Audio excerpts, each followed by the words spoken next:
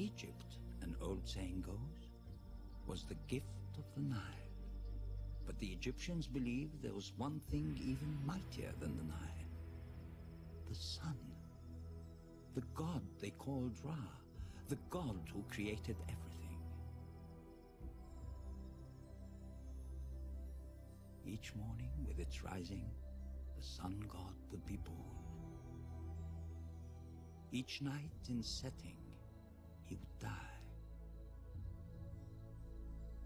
But the next morning he would rise again, never failing. He was eternal.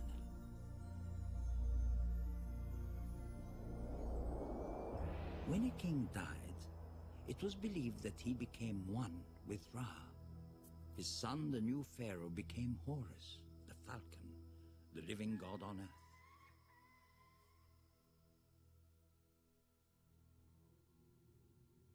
And so the Egyptians accorded their rulers absolute power, which they used to build an extraordinary empire.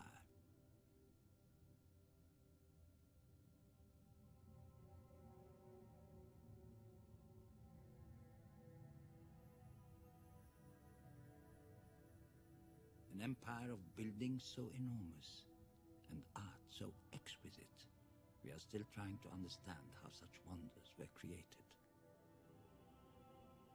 How stones from the desert were turned into timeless monuments.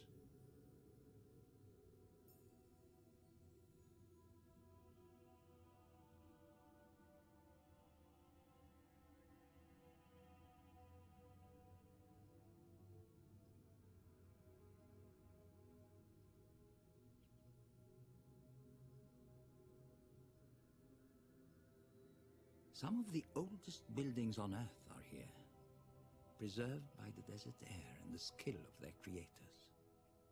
Some are so old that they had already stood 1,000 years when Tutankhamun was born.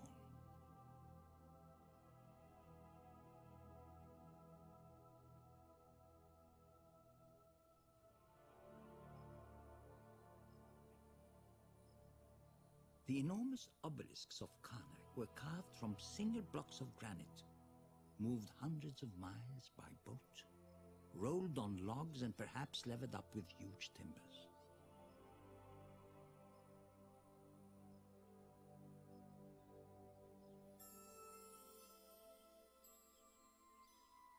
Giant statues of Ramses the Great carved at Abu Simbel are still some of the largest figures ever sculpted from solid stone. We don't know how they did it, but we do know why. To honor the pharaohs, both in life and after death. Honor the pharaohs after death? Does that have anything to do with mummies? Yes. Look at Tutankhamun, for example. When the young king died, the priests sought to create a magical new body for him. For 70 days they labored, drying and preserving the royal body with salts and ointments, then wrapping it in hundreds of feet of linen laden with protective jewels, charms, and amulets.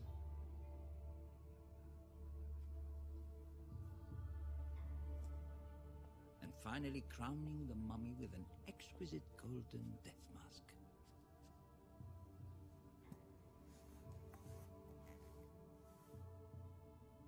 Tutankhamun was ready for the afterlife.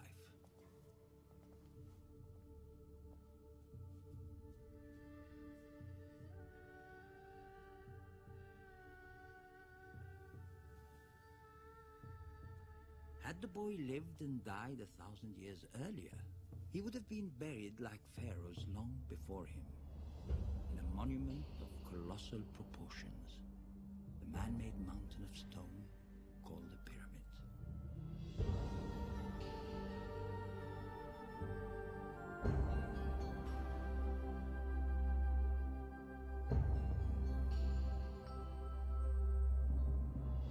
They probably saw the pyramid's shape as a mystical link between earth and sky, providing the pharaoh's soul with a stairway to the heavens.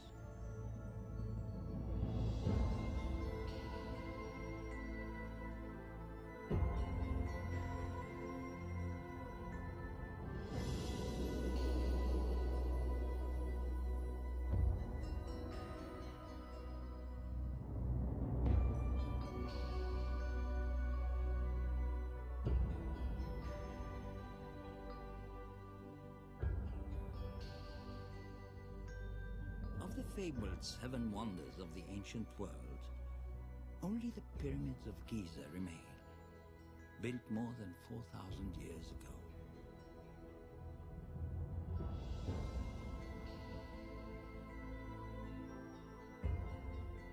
Nearly 500 feet tall, they contain some of the largest pieces of stone ever moved by humans, as much as 50 tons or more. Yet this was accomplished without wheels or pulleys or even iron tools.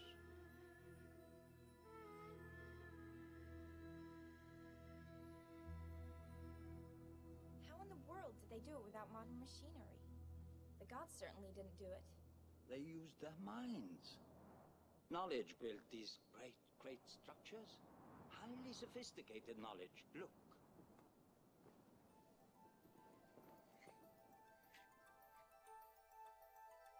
All of the Giza pyramids are built in perfect alignment with certain stars.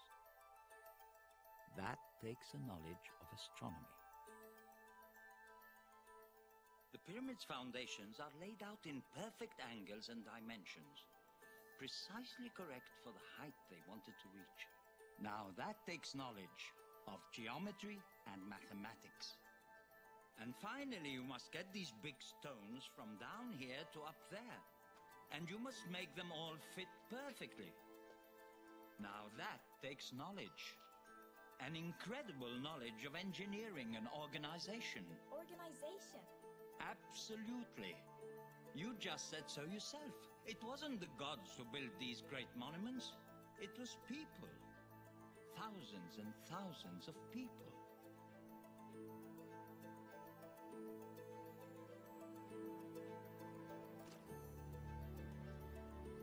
Imagine being one of these people living in a tiny village more than 4,000 years ago. Life would be pretty much the same, day in and day out, farming, herding cattle, fishing in the Nile. And one day, you selected to journey by boat down the Nile. You are now part of the great national project to build the pharaoh's tomb. But you have no idea what kind of a tomb. And then you see a monument to the sun, to life eternal.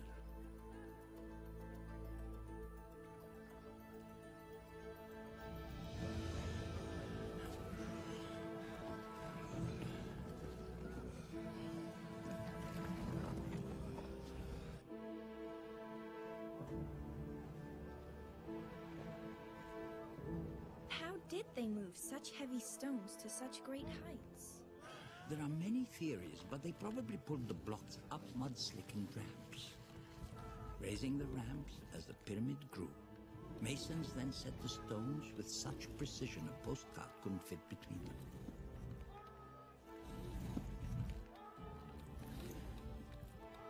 To create the Great Pyramid of Khufu, it took over 20 years, more than 2 million stone blocks, and some 20,000 people. And they might have been slaves. But now we think they were mostly peasant farmers recruited to work here part of the year. With their help, the early pharaohs built more than 100 pyramids, 80 of which survive today.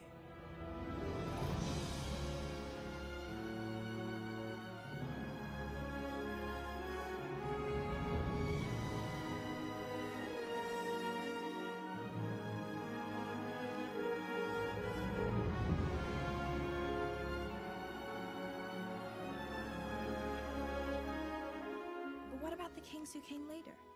You told me King Tutankhamun wasn't buried in a pyramid. No, he wasn't. They stopped building them, and for good reason. There were robbers who cared far more about heaps of gold than an eternal journey.